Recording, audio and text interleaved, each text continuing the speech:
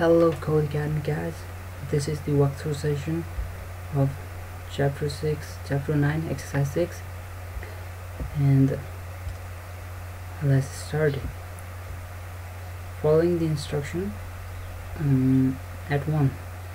Inside the compute function under the existing code, write an else if statement where the condition is choice 1 equals to rock. We need a compare function. Is back to the chapter exercise 5.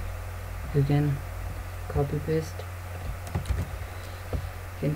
and paste it over here, and after this create else if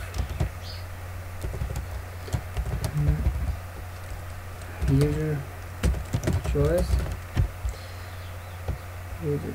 would be rock if computer choice scissors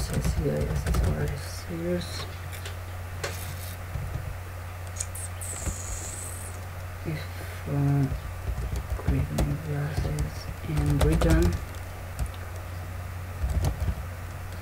rock wins.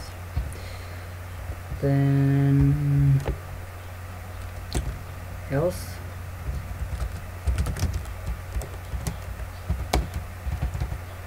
return